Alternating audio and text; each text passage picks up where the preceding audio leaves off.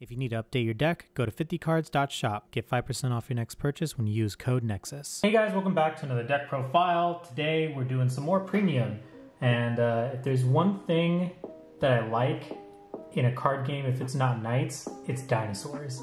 So I picked up myself a nice little premium Tachikaze deck, and I've been playing around with it, and it's kind of fun. So I wanted to show you guys my build, and I know there's just tons of different ways you can build this deck, so I'm really excited to kind of just get into like what I did to put my deck together. So without further ado, let's just jump right into the deck profile. Our starter is Minimum Carno, because he's just the best little fire-breathing Carnotaur. Love him. It is when rode upon, you draw a card, and if your opponent's Vanguard's at grade 1, you draw a card, or get a quick shield. That'd be really cool though, you draw 2 cards instead of a quick shield. Bushy, please. Anyways, starting off with grade 3s like we always do. I know I sneak peeked the SPINODRIVER reverse, but I'm sorry, I'm only running the 1 copy. So Spino Reverse, what it does is when it's placed on ban, you draw a card, then call a card, then you may put a gauge on the card you called. If you have SPINODRIVER in the Soul, the original one, you can do it 3 times instead of the 1 time. The second skill works if you have front triggers, which we don't, so I'm just not really gonna get into it, but the whole point is that this works when you ride it. If you don't have SPINODRIVER in hand, this works as a good alternate ride as well. But the idea is that you do this late game, call 3 things, give them all gauges if they need it, and then you can stride afterwards because this all works on place. So I'm only running the 1 copy because it's not really that great when you ride it first, and you just need space in the deck. So speaking of the rest of our grade 3s, we're running our 4 copies of SPINODRIVER. So what SPINODRIVER does is when it attacks or when another unit's placed on top of this unit on the Vanguard circle, you counterblast 1, retire 2 rear guards, and then you draw a card, gain an Excel marker, and then you choose a card from your hand, call it, and 2 units get 5k. Because you're gaining an Excel marker, if you have Excel 2, you do the draw before you call something. So it's kind of like you draw on 2 cards if you're running Excel 2, which is nice. So it works when it attacks, and it works when you ride on top of it. So you can combo these 2 together. You can do the skill, call a field, use this to retire the things you called from this to get more markers and such, all happening during your ride phase before you stride. So I really like being able to use these 2 together. So then going into the rest of our grade 3s, this is pretty standard for most premium Tachi decks. We got our 3 mercenaries, or mercs. So Savage Mercenary is, you cannot ride this card because it's got 27k base power. And then if you do not have another unit with an equip gauge in the same column as this unit, it cannot attack. So you basically just throw a gauge on it and it can swing. There's a lot of restanding rear guards in this deck, so the reason we're running mercs is because it's a really big boy and he just restands, swing. So that's why we're running 3 mercs. That's it for the grade 3 lineup. 8 grade 3s because we want to ride, we want mercs, and everything is stride fodder. So now we're moving on to the grade 2s, starting off with Mega Rex. So we're running 4 copies of Mega Rex. Van or rear, when it attacks, you choose a rear guard, retire it, draw a card. If this is on the rear guard circle, you can counterblast to give it a gauge, and then it gets 5k for every gauge it has. So the main reason we're running this at 4 is because it procs off a lot of your retire abilities. So if you want to retire other rear guards, just to do more combos, Mega Rex is like the easiest way to do it because it's a free retire. So you swing, retire, draw a card. It's the ideal ride target as well, so that's why we're running 4 Mega Rex. 3 Regidons. Regidon's a great card. What Regidon does is when it attacks, you put the top card of your deck into one of your other rear guards as an equip gauge, and then the second skill is when this is retired by a card effect during your turn, or is it just by one of your card's abilities? If this is retired by one of your card's abilities, you can call the card that's on this unit's gauge, and then put another gauge on that unit from the top of your deck if you want. So it just lets you do some pretty fun combos when you retire it for effect. So this is like your retired target, so to speak.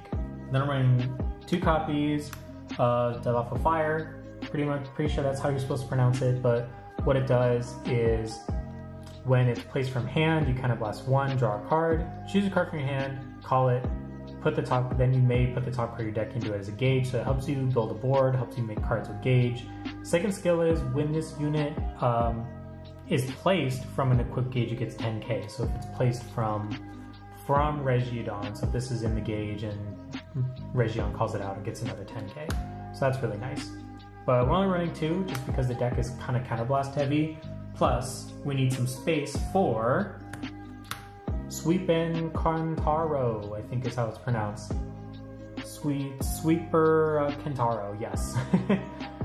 We're bringing this back. This was a big Anger Blader card, but now we're bringing it back. So what it does is once per turn, Rearguard Circle, when it attacks, you can throw a gauge on it from the top of your deck. Second skill is this unit gets 5k for every gauge attached to it, and if you have 3 or more gauges, it cannot be chosen by your opponent's card abilities. Or it cannot, yeah. So, and that's continuous, meaning that during your opponent's turn, if you have 3 gauges, this is a 24k rearguard that's just sitting there. We're running it because same reason as Savage Mercenary, swing, restand, swing, big number. So yeah, that's the grade 2 lineup. Moving on to our grade 1s, starting off with another MVP of the deck, which is Savage Shooter. Savage Shooter is like the best grade 1 to ride in this deck. It's actually probably the best grade 1 in this deck to begin with. It's when placed on Van, Soul Blast 1, draw a card, call a card from your hand to rear, and put the top card of your deck face down as a gauge for that. So you can call anything. It's, you know, you can call a grade 2, a grade 3. The minute you start the game, you can call Savage Mercenary immediately if you want. Just start swinging with that. Second skill is Rearguard Circle. You can rest this unit and choose a card from your drop zone and put it into a rearguard that doesn't have an equip gauge. So this helps you not deck out because it's using it from drop zone, and you rest it and then you can retire it afterwards. It's just really, really easy gauge filter. So next up, another really, really good card. We're running 3 copies of Blue Sprint. Blue Sprint is a clone of Regidon. They do the exact same thing. So when they attack, you put the top card of your deck into a gauge of something, and then when it retires, the thing that was gauged to this can be called, and you can put another gauge on that called target. So it just lets you do more combos. Other important thing I wanted to mention is that you can only do the skills of Regidon and Blue Sprint once per turn. So let me pull it out real quick. You can see on both of them, they both say that you can only use the effect of this card with this name once per turn. So we want to be able to maximize that, so we're doing 3 and 3, so that way you have the same card, but you can do both in the same turn if you need to. So Blue Sprint's a really good card in that regard. And then moving on to the next grade 1, running 3 copies of Prism Bird. Prism Bird is our grade 3 searcher. First skill is if you put in a equip gauge this turn, it gets 5k. Second is when placed from hand, look at top 5, look for a grade 3, add it to hand. If you added, discard 1, like all the other ones. So running 3 of that so we can search for our Spinodrivers or our Mercenaries. And then lastly, 2 copies Raven Terra. Raven Terra is a card from the G era. It's got a GB skill. The Vanguard, it's got Engorge. You know, you're not really going to use that. GB1, Soul Blast 1 for cost. When this is retired from the rear by the effect of your Vanguard with the Engorge ability, so our G unit, you may pay the cost if you do calls to rear, and if the number of face-up cards in your damage zone is 1 or less, countercharge. So it's our countercharge engine. So I'm only running 2 of that just because, you know, it works in a specific scenario when you only have 1 face-up damage, and it's a good retire target. Speaking of retire targets, we're running grade 0s in the main deck. We're running 2 copies of Little Tyranno. Little Tyranno is GB1, Counterblast 1. You put this in the soul when this is retired by the cost of your Vanguard with the Engorge ability. You look at 4 cards, call 2, and the rest go to the bottom of your deck in any order. So this is really nice because you can just throw it down, kill it off when you're swinging with your Vanguard, and then this lets you rebuild a board, which is really nice. This works really well with the new G unit, Kigeno Pharaoh, whatever his name is pronounced, just because you can use this skill before following through with the skill of Giganto Pharaoh, just so you can target more things on the board after you finish resolving this. So we're running 2 of that because it also fills soul, which is really nice, and it's just board building. Alright, we're on to triggers. Starting off, Over Trigger, fair and balanced card, Drag Veda. Additional effect is you restand your Vanguard, so that's another triple drive when you're on the G unit. Really funny with Neburos. If you swing, restand with Neburos, swing again, get the Over Trigger, swing again, that's 9 drive checks in a turn. That's not broken at all. 3 of our Heal Guardians. It's a grade 3, so it's searchable Prism Bird, and it's also really good when you're on grade 2, so you can either give your Vanguard 10k or give your opponent's attacking unit -2 crit, as long as you didn't ride to grade 3 yet. And when you call it from hand, if you have no damage, you can just put the top card of your deck in your damage. But it's searchable, it's a grade 3, so it's strike fodder, and it's G Guardian fodder. So searchable G Guardian fodder is nice. Next up, 2 Prism Bird. It's our draw PG, pretty standard. The reason we're doing just the 2 draw PGs is because we're doing 2 Paris Launcher.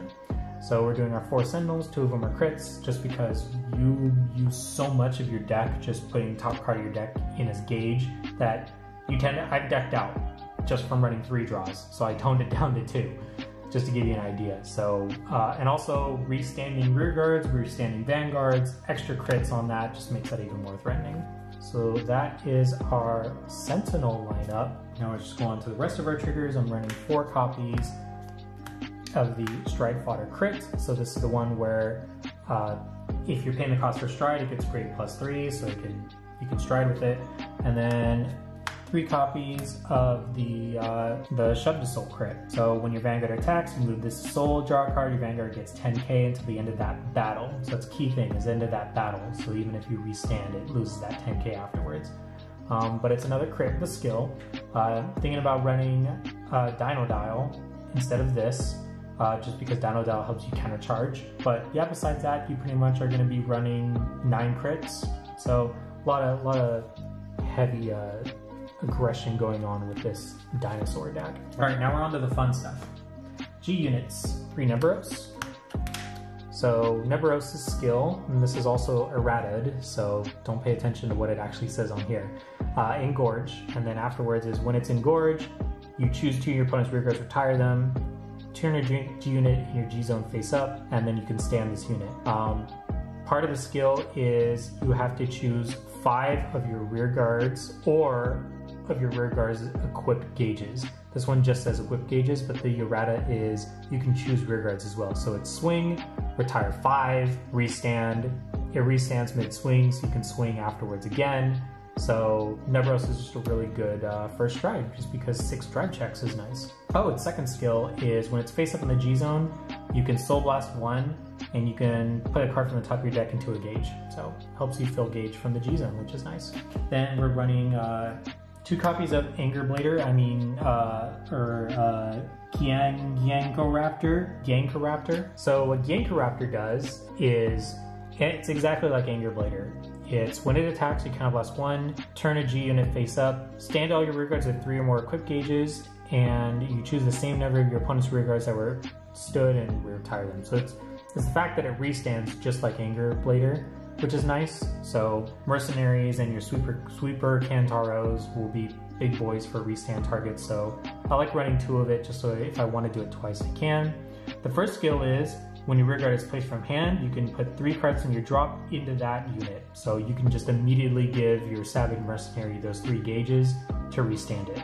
So Raptor is good. Next up, old card, Gaia Dynast. Dynast is just kind of like our resource card. GB3, when your rear guards are retired by this unit when you engorge, you counterblast 1, call it back, and it gets 3k. So it just helps you, if you have a bunch of counterblasts, you can just rebuild a board after you engorge.